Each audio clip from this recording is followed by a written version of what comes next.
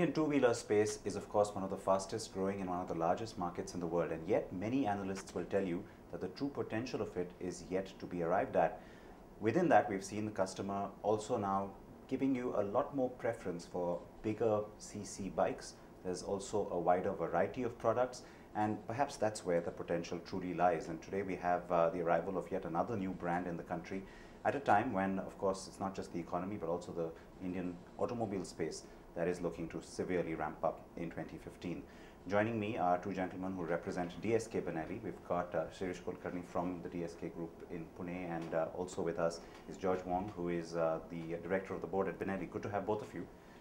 Thank you for joining us. I'm going to start off by asking you first, Shirish, about this foray with yet another new brand, because in the motorcycle space, as I mentioned, there has been we've been waiting for the big thing to happen.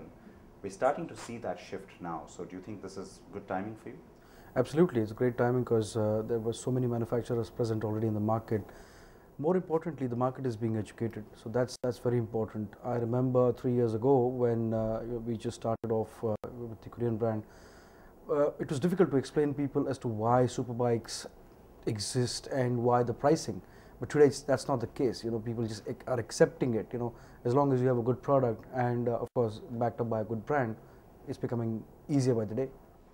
This kind of acceptance that we see, George, that's obviously what excites you about the Indian market. But from your perspective, what is the kind of promise that the Indian market holds? Actually, India economy increase very stable, and more people have the potential, have the power to ride the high performance motorcycles.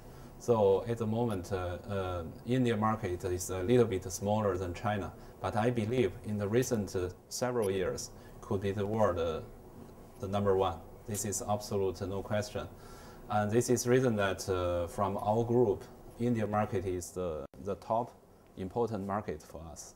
So this is reason that we have big expectation to develop our business with DSK group together to extend our business here. For Benelli as a brand, of course, there's a huge history. But today, what is the kind of expectation you have for its growth? India, of course, is one part of that. But globally, how do you see the brand growing? After our group, Tianjiang Group, purchased Benelli company, this brand we extend a lot of countries, even more than before. Benelli controlled by Italian family. So not only our strategy is that not only the niche for the niche market, but also for the high volume segment. So this is our group strategy to let Benelli become more and more famous, to let more and more people can have the capacity to use this motorcycle.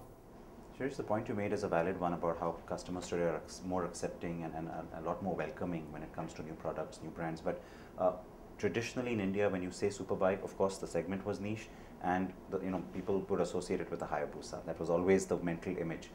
How do you move away from that? How do you take a brand that is relatively unknown and sort of cash in on the interest that still lies there? I think the advantage with Benelli here is that history, the legacy that exists. So all you have to do is introduce them to that history, and I think then it's going to be quite simple for for us to take it forward from there. Because many times what happens is, although you are an old brand, but the kind of history and the legacy that Benelli has, it's quite unique. Not many people, not many brands would have that. So that's a clear advantage. So I believe that once we introduce them to that, of course, it's an exercise that we need to follow towards the customers as well, as to take them forward there. Place it in the showrooms, make sure that we sort of expose them to all that is there, and I think that is going to be the key. Once they look at it, once they sort of get that ownership value, it's going to be quite simple thereon. So that is going to be my key objective into this. Fair enough. I think that's a valid point too. George, I have to ask you, unlike some of the other brands which have entered India, you have chosen to come in with a partner. What advantages do you see? Why did you feel that you needed to come in with a partner and not independently? Actually, this is one kind of the important strategy of our group, because different countries have different culture. And if we enter this market, first we must supply the exactly product which the market, which the consumers need. I think DSK Group is the best partner to cooperate because they give us a lot of consultant, they give a lot of help, they give a lot of effort, support to our group in order to produce the product which exactly fit this market. So we think to cooperate with a partner, the local partner, is extremely important. Do you think it was also important to have more than one product at the start and not start with one then build it up? Because we've seen that with some of the other bikes coming in, it's always now a larger portfolio approach. Do you think that's important in India, to have more than one product at the start? I think because Benelli is still a newcomer for this market, this is reason that step by step to give the best service, to convince our clients in the beginning is very important. Other work will finish automatically step by step. All right, fair enough. You think that's key as well, to have a wider portfolio and not just one product at the start? Yeah, I mean, I would like to put it this way, that we did think about, starting with a small portfolio, maybe 2 or 3 products to introduce with, but then we realized that, all the products that, that we've introduced, of course the 899 and the 1130, these two are, well, they have stood the test of time. So they need to be here. They are our flagship models. But at the same time, the 600s and the 300, that's where, the dealers are actually going to earn the money, and well, it's a business cycle, and we have to make sure that, we are present there. Because business for me is not only about selling a motorcycle, but, to making sure that my dealers as well as the consumers at the end, they are happy. And one way to keep a dealer happy is to give him more and more products to sell. And the best way to keep a consumer happy is to make sure that there are more dealers, so that the service network and everything else is taken care of. So for us, it was important that, we go out with the maximum possibility. And so far, we found out that these 5 bikes are the best suited today. Of course, Benelli has got more to offer. They've got more products to come in. And hopefully within this year, we would be able to introduce a few more of them. So that's actually a fairly aggressive approach, because if you're saying within this year, that's pretty much the year of launch.